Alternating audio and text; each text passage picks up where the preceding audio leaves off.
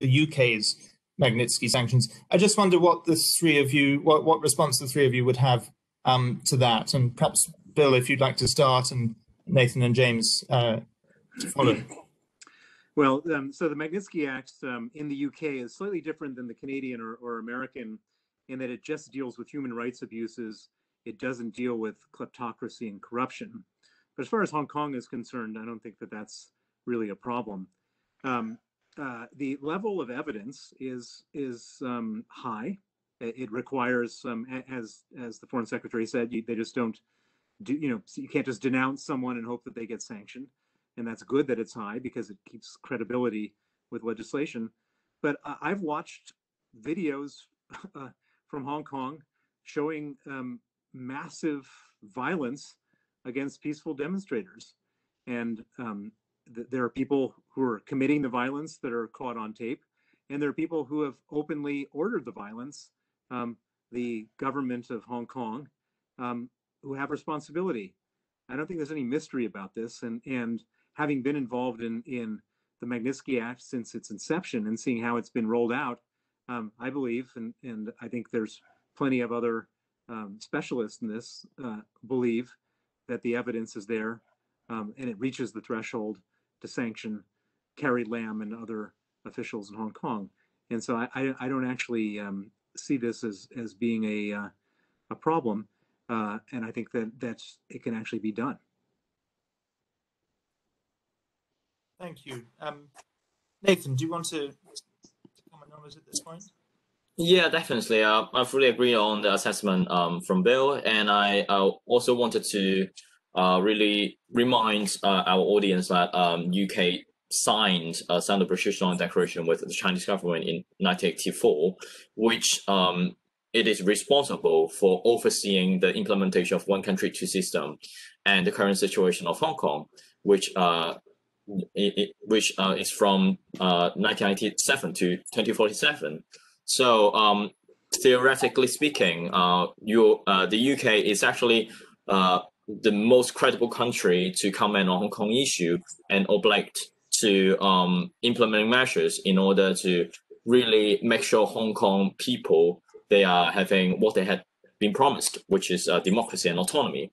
So I think actually the UK government should really bear a larger responsibility on that regards and take actions in a more proactive way in order to achieve that. So I think the Magnitsky Act should be implemented on the officials who are responsible for Hong Kong's erosion of autonomy and democracy, and the UK government should really do more in order to show their commitment in safeguarding the dignity of the treaty and following the obligation when they are part of the signature in the treaty. Thank you, Nathan. James, too. Well, Ben, I think that, from a Canadian context, we're caught in kind of a strange situation where we have Canadians right now that have been wrongfully imprisoned for almost 800 days now in Chinese prisons. And so Michael Korverg and Michael Spavor, who are being held essentially because we have Miss Mei Zhang Wing, who is the Chief Financial Officer of Huawei, has been held under house arrest here in Canada, facing extradition orders to the United States, and she's going through the legal process. So we have a situation of hostage diplomacy taking place between China and Canada, and that has somewhat tripped up the Canadian government in applying sanctions to those responsible, as Bill pointed out, the police brutality that we're seeing on the streets against the university protesters who were out there peacefully just standing up for democracy. And so I think we need to be following the United States lead on this. And so you do have, the commissioner of the Hong Kong Police Force, Tang, and the former commissioner Low, who should be held to account for that police brutality, as well as all those that carried out those orders. And it's often that it is these second and third tier officials who have the greatest cost when they are sanctioned under Magnitsky laws. And so because they already have family and assets that are outside of the precinct of Hong Kong. So, we need all different levels are being sanctioned through Magnitsky, and the U.S. Has started the way. And Hong Kong Watch has made a suggestion of a long list of individuals who are responsible for the violence in Hong Kong, and that those individuals need to be sanctioned now. Absolutely. Thank you very much. It's a really great pleasure to welcome Alistair Carmichael, who's very kindly stepped in at quite short notice to contribute to this. Alistair Carmichael is the Member of Parliament for Orkney and Shetland, which, if I'm correct, is the northernmost constituency in the entire United Kingdom. He is the Liberal Democrats' spokesman on home affairs and was previously their foreign affairs spokesman. He, in the past, was his party's chief whip. In the coalition government, he served in cabinet as the Secretary of State for Scotland. He's the co-chair of the all-party parliamentary group on Hong Kong and also on the Uyghurs. And from our point of view, most importantly, he is a patron of Hong Kong Watch and one of our most active allies and friends in Parliament.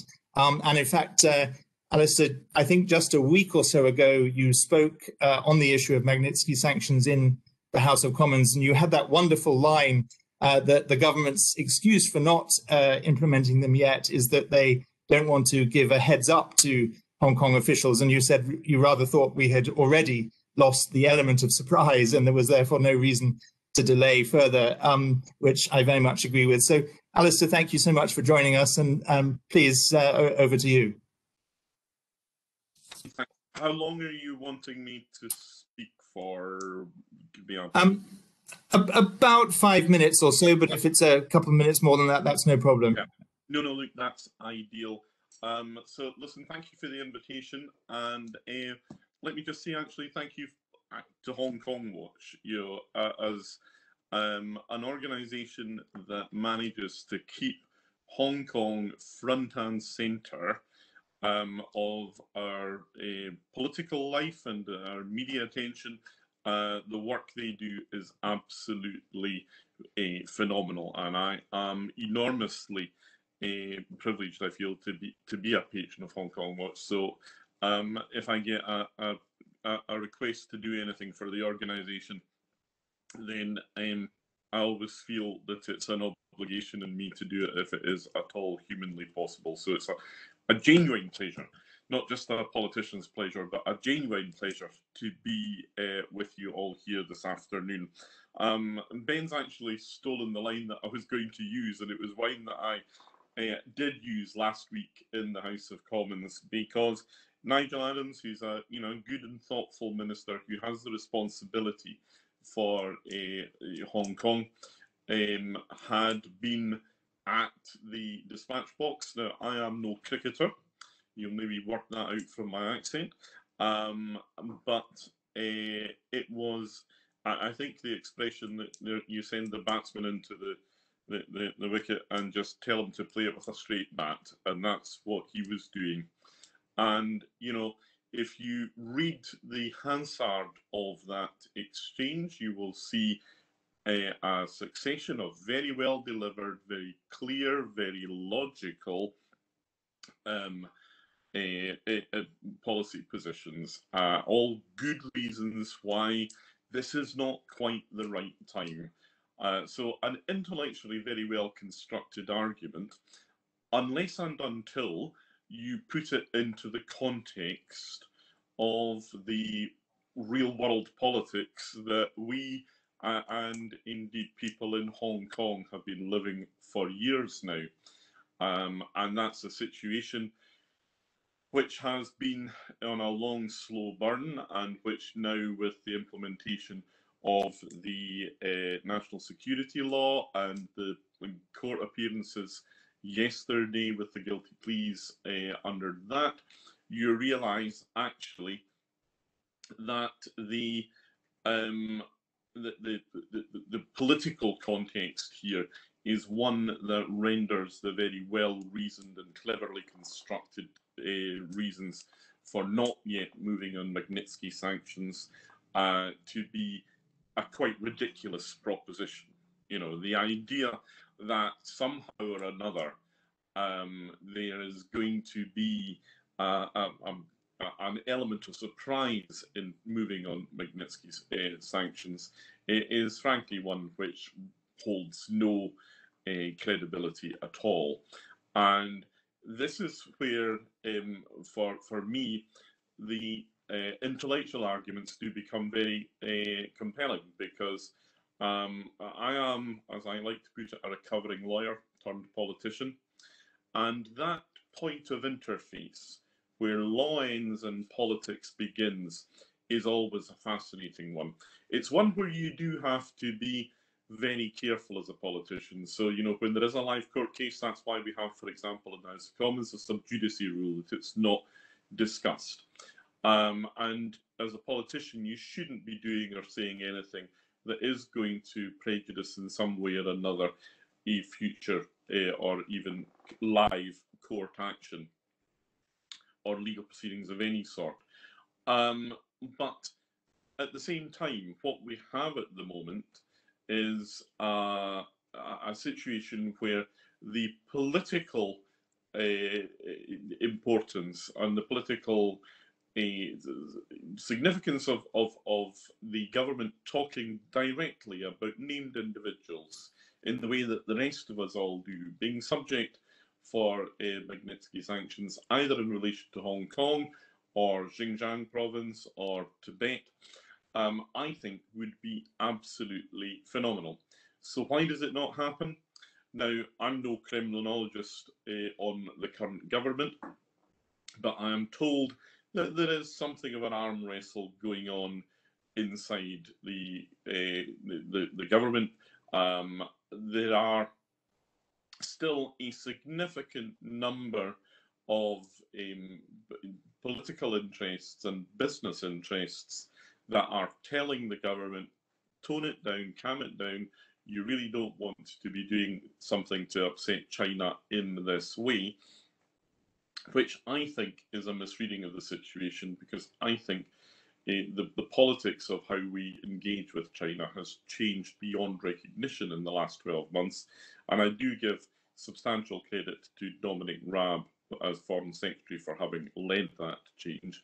But that arm wrestle is still going on. So how do we shift this? It's doing what you guys at Hong Kong Watch do better than anyone.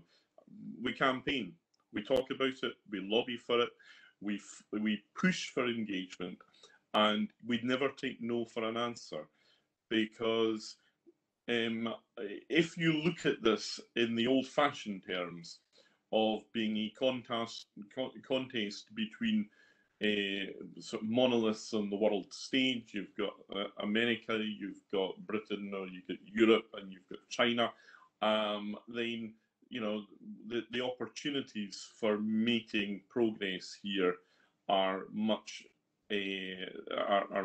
less significant.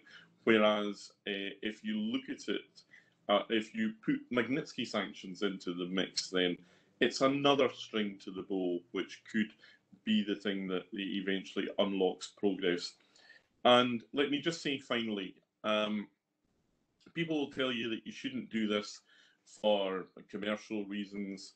People will tell you that, you know, China's a sovereign nation and that she should be allowed just to run her affairs as she chooses to, and that, you know, we should get off our imperialist or neo-imperialist shtick and let them to get on with it. For people of my generation, I was born in 1965. I cut my political teeth in the 1980s. At the time of the anti-apartheid movement and when the Cold War in Europe very much dominated the foreign affairs agenda of this country and others. So let me tell you, these are all the arguments that I used to be told about apartheid and South Africa. And we felt every day that we were trying to push water up a hill and that we were never making any progress on it. And that was the way it felt right up until the day when suddenly it flipped and it changed.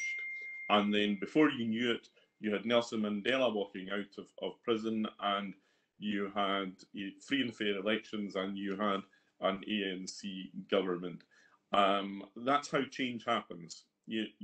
So it doesn't just happen, you have to make it happen, you have to campaign for it to happen. And it's sometimes when you are campaigning feels as if you're never going to see any progress on anything. And sometimes progress when it comes, as Ben and I know from our engagement in Burma in years gone by, it's not always the change that you maybe hoped for. But change when something that is at stake is as important and fundamental as this is inevitable. This is a fight which, no matter how daunting it may seem, it is there to be won. And one of the most important things we can do in order to win that fight is to get our own government shifted to a position of warm rhetoric to significant actions. So I think that's as much. I must have my 5 minutes by now, so I'm happy to take any questions or any comments from the audience. Thank you very much indeed, Alistair. Really grateful for that contribution. We will go to questions shortly, and there are a few that have come in on the chat. But before we do so, I'm very glad to see that we've been joined by our final speaker on the panel, my good friend Miriam Lexmann, member of the European Parliament from Slovakia. Miriam, thank you so much for making time to join us. I know it's been a very busy day in the European Parliament for you. Just to introduce Miriam very briefly, and then Miriam, we'll ask you to speak perhaps for about 5 minutes, and then we'll go to some questions. Miriam was elected to the European Parliament last year. She serves on the Parliament's Committee on Foreign Affairs, but she's also, together with Reinhard Bütikofer, the German member of the European Parliament, has launched an EU Hong Kong group in the European Parliament. She's also a co-chair of the Interparliamentary Alliance on China in the EU. And Miriam visited Hong Kong last year as part of an election observation mission, and has been a really true friend to Hong Kong ever since, particularly in the European Parliament. So Miriam, thank you for joining us, and over to you. Thank you very much, Ben, and thank you very much for the invitation to this very timely discussion. I'm sorry I was late. I really was intending to be here on time, but the problem was that we had a negotiation about the report on Belarus and the worsening situation there, and the lack of, I would say, lack of support of international communities, including EU, to the people of Belarus who are fighting on a daily basis. Unfortunately, the lack of support also we can see in terms of Hong Kong, China, and any other corner of the world where people are facing brutal regimes. So sorry for being late, and just few thoughts on the Magnitsky Act and the Global Human Rights Act the EU is preparing. I would maybe kind of put it in a perspective of a person who comes from an ex-communist country, Slovakia, and maybe understands the coercive and malign power these countries have, especially in the global world. When I was a child, and my uncles and parents, to a certain extent, were dissidents, we kind of understand how much it was when a foreign country from a democratic part of the world was giving support to the democratic opposition in my country, but we also understood what kind of negative impact it had when a democratic country from abroad had the economic exchange and trade deals with my country or the Soviet Union or other countries of the ex-Soviet bloc. And in the 90s, when I started to be involved in international civil society organizations, I kind of did not understand that why we are all so open to kind of trade with countries which were not yet sure if they are on a democratic track. After a while, we realized that, for example, Russia is maybe had a window of opportunity to turn to as a democratic country, but the window was very small and did not materialize in a reality. But nevertheless, we were continuing our economic and trade cooperation with Russia at the very beginning, believing that through exchange and through trade deals and through exchange of people and people-to-people contact and business-to-business contact, we will be able to influence these regimes and bring our values to those regimes. I think we have realized at a certain point that this doesn't work.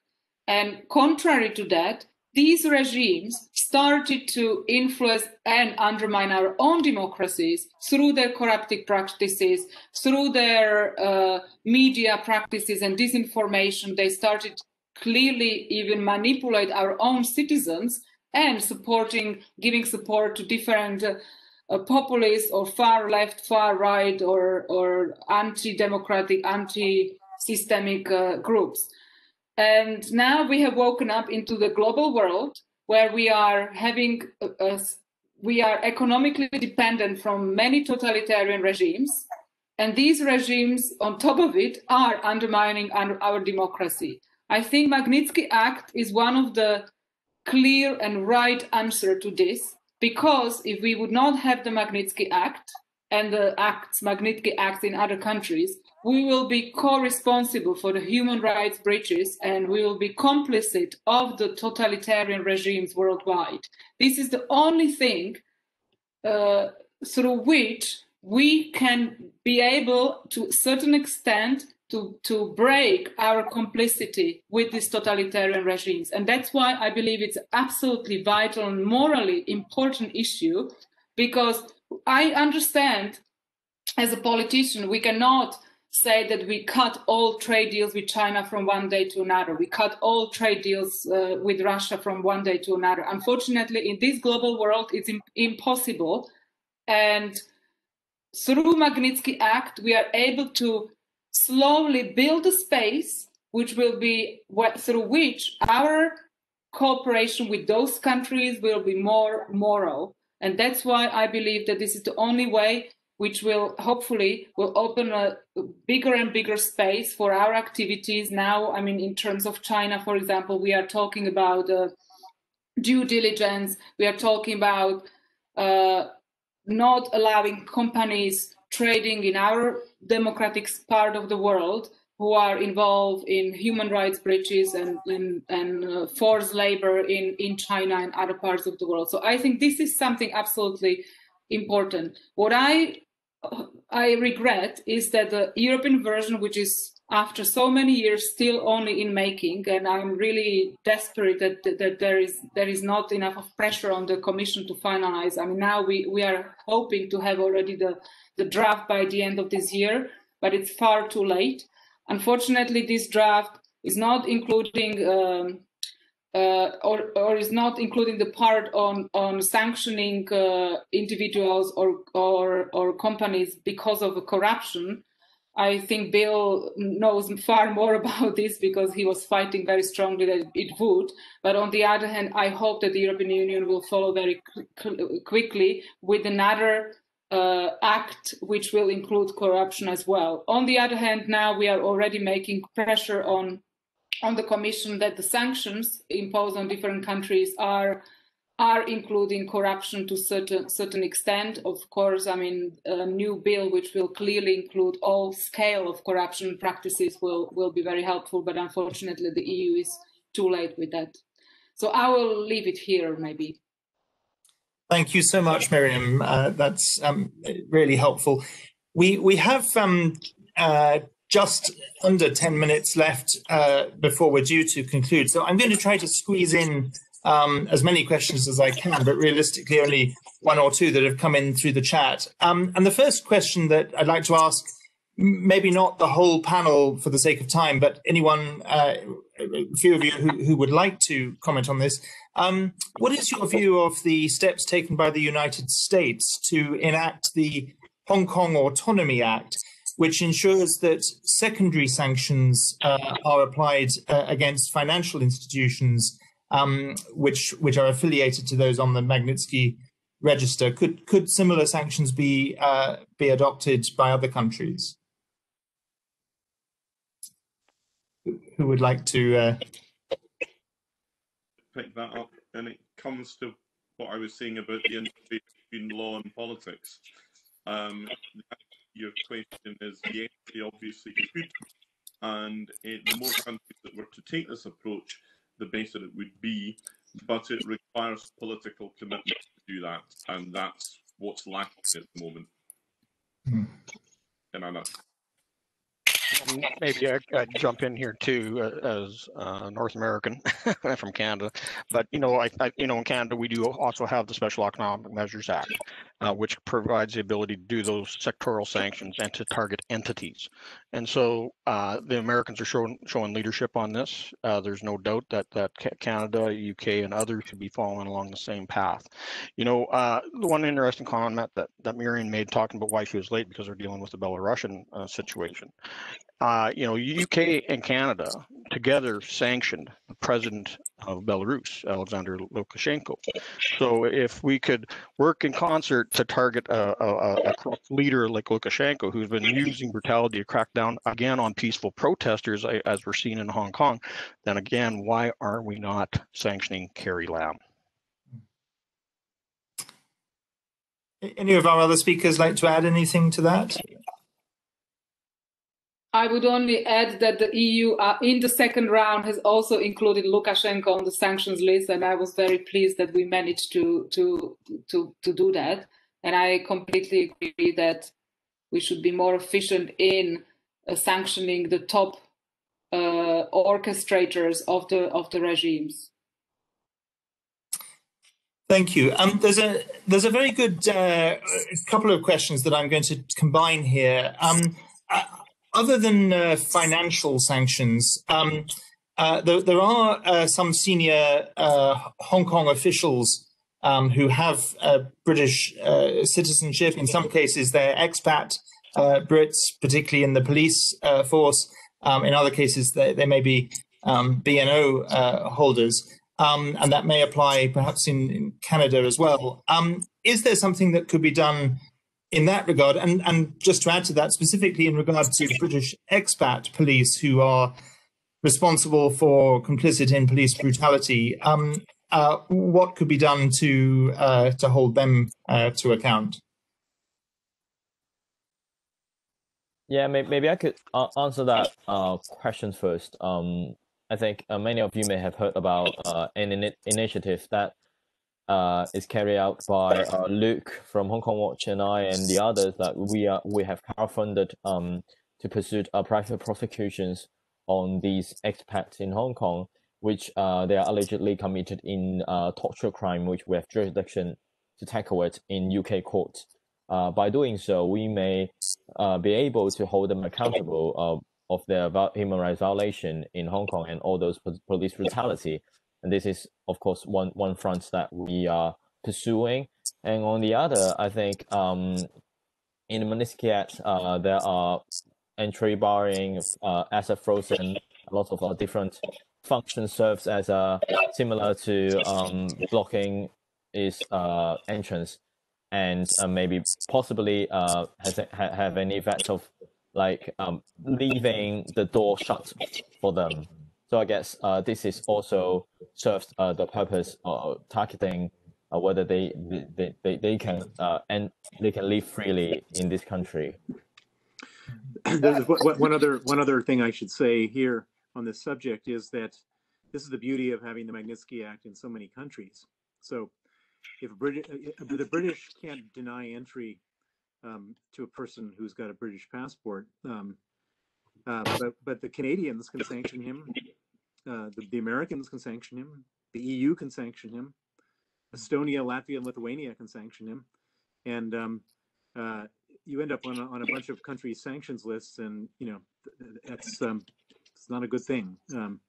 And so that is the beauty of having this be across country, and I'm hoping that the Magnitsky Act is still in its infancy in terms of legislation. The legislation varies from country to country, but I'm hoping that as time goes on, countries work together, they harmonize the legislation, and they apply it and this can't ever be a United Nations type of thing, because you end up with all this crazy United Nations, Saudi Arabia being on the Human Rights Council type of stuff.